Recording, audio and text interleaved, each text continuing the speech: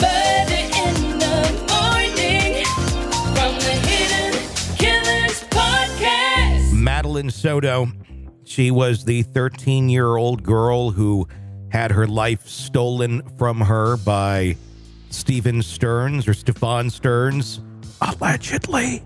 And I say that very quietly because it's pretty fucking clear what happened here, as he was also raping her from the time she was like 9 or something, and then taking photos of it and videos of it on his phone, and that's how the police nabbed him initially.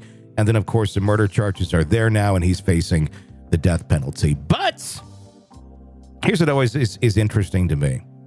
Jailhouse letters, jailhouse phone calls, and the weird shit that people say, thinking that this is somehow a not public forum.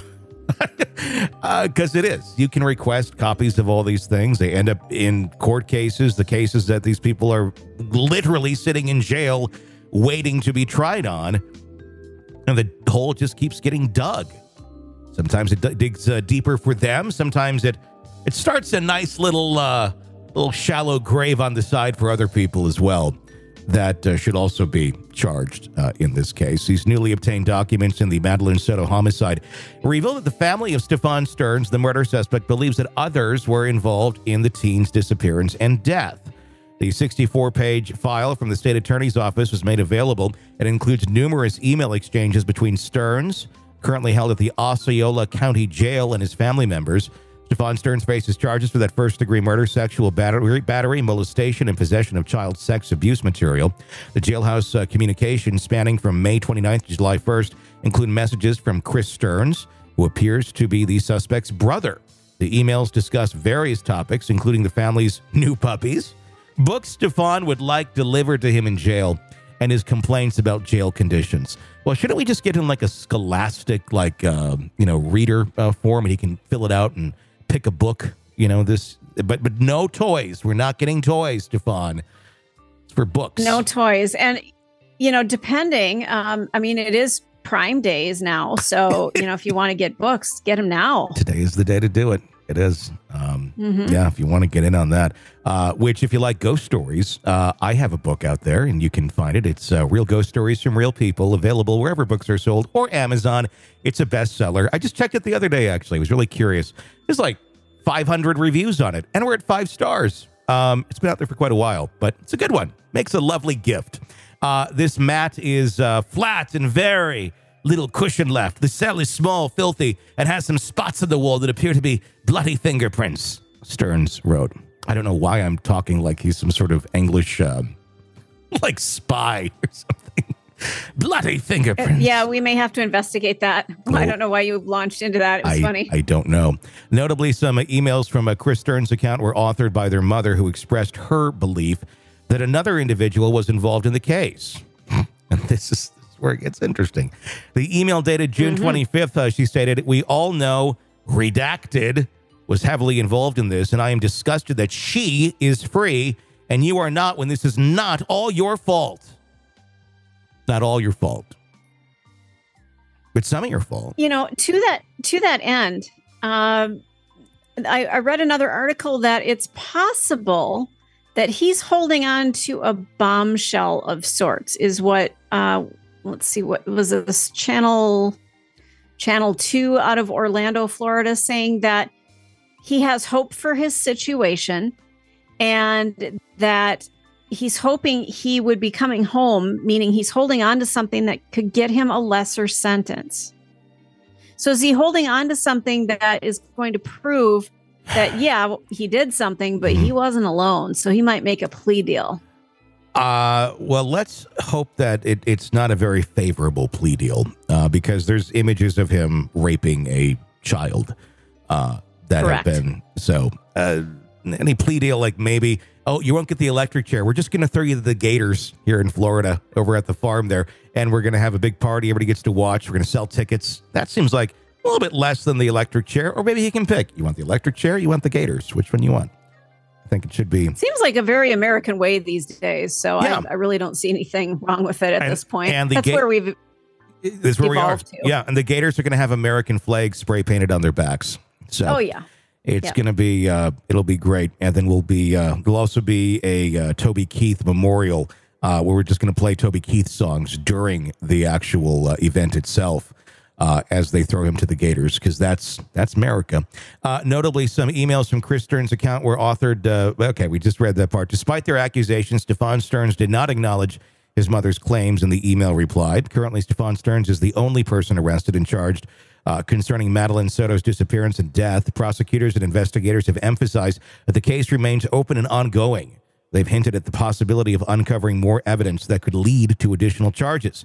Everyone that is close to Madeline is considered suspect until we have proven otherwise, Kissimmee Police Chief Betty Holland stated in March. Homicide Unit Chief Will J. echoed the sentiment in a press conference in April, saying, "This is not over. This is an ongoing investigation to uncover more evidence." Here's, where the comments from the mom saying I'm going to guess we're talking about Jennifer Soto. That's I would think so. My guess. I have no idea. She has not been charged with anything. But she also encouraged him to go sleep with her minor daughter on a fairly regular basis, too. So it's how she's not in jail yet. I'm not quite sure, but I'm guessing it's part of that ongoing investigation that will probably lead to a much bigger bombshell, as you mentioned. I don't know. I think it's questionable that the bedrooms had numbers on the doors. Seems a little fucking weird. Like, oh, are you running a sex trafficking operation here where people can have sex with your kid? Kind of guessing that might be what we're talking about. I hope not, but I think you're right. I hope not, but that's kind of what I'm thinking. That's just conjecture. Again, that's just conjecture. The state attorney's office announced early June the intention to seek the death penalty against Sterns. In the aforementioned email, Sterns' mother urged him to take the situation seriously, writing, "This stuff is serious, and you need to approach it as life and death," which it is. I keep giving different accents to these people. Yeah, you do. I don't know what's going on. And we'll read the whole letter here in a moment. Stephan Sterns has been charged with first-degree murder of 13-year-old Madeline Soto. He's been in custody since February 28th now. Wow. Time goes fast, and we're already almost to the end of July, which is, 2 days after Madeline was first reported missing when she didn't make it to school. During the search for Madeline, Sterns voluntarily handed his phone over to law enforcement. Voluntarily? The guy's a dumbass. Well, I'm going to say probably hesitantly is my guess, because there's video of this happening in that lobby of some building, and you could just kind of sense the oh, I'm fucked. Well, and remember, though, this is the guy, right, who said, "Oh, I reset my phone." And he obviously doesn't understand how phones work, that you can reset the phone all you want. Your information is out there. Well, it's on a server somewhere. Well, and look, the shit, just because you press delete doesn't mean it's off the drive. All you're doing, I don't know how people don't know these things at this point in life, especially adults who have grown up with computers and technology. I mean, I remember a world previous, but for most of my childhood, 10 on up, there was a computer. And I crashed Windows 95 countless amounts of times fucking around with it. And I learned, though, too, in that messing around, that not everything is gone off the drive. There's ways of, it just says to you, we can overwrite this shit now if you want us to, but it's still on that drive. And if you need to recover it, there's programs that can recover things that are just not readily available. And it's not hard to do. No. Really, especially with law enforcement. Not that hard to do. Madeline's body was found in rural Osceola County on March 1st. Earlier in the week, Sterns waived his appearance at a pretrial hearing where the judge approved the defense motion to delay the trials. Another hearing is scheduled for mid-October. Here's the email. This is from proud mom of Stephan Sterns, who clearly doesn't seem to get it. I don't understand any of this. If you find out your child has been raping, I mean, is it adult? If you find out your adult child has been raping his girlfriend's 9, 10, 11-year-old for all these years, and there's images of it and video of it, why the fuck are you writing him? Why are you having any contact with this piece of shit? And the whole, well, his parents bought. Fuck that. I love my child more than anything. Still my son, Tony. Fuck that. I love my child more than anything in the world. If anything like this ever happened and it was just that clear cut, like, oh, they have images of you. Okay, well, you're dead to me now. I'm sorry. And I think that should be anybody's outlook, but that's just me. Here's the actual email itself. This is from Mom. Should we do music? Should we have some music with this? Yeah, maybe a little lighthearted.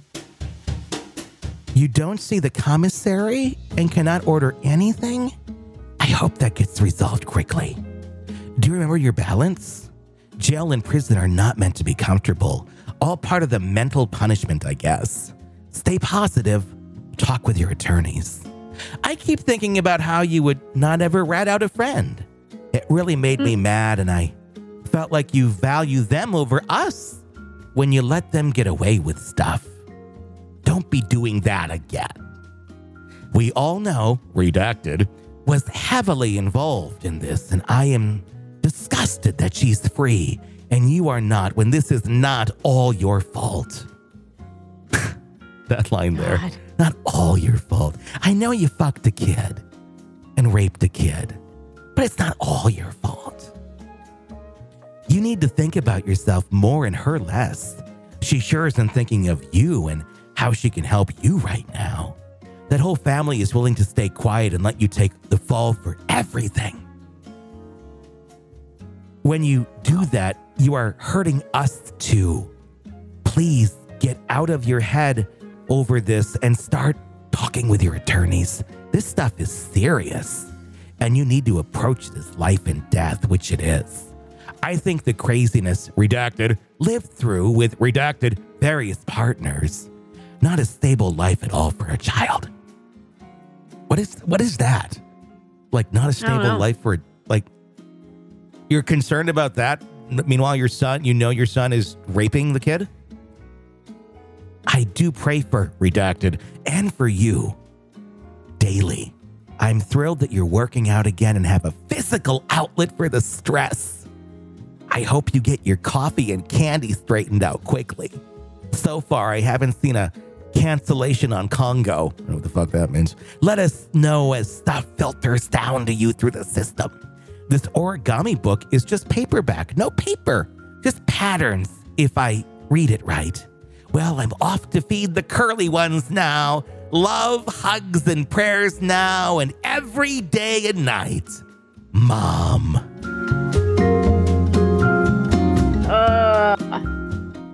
Talk about delusional as fuck. Again, you read this and you go, what the fuck?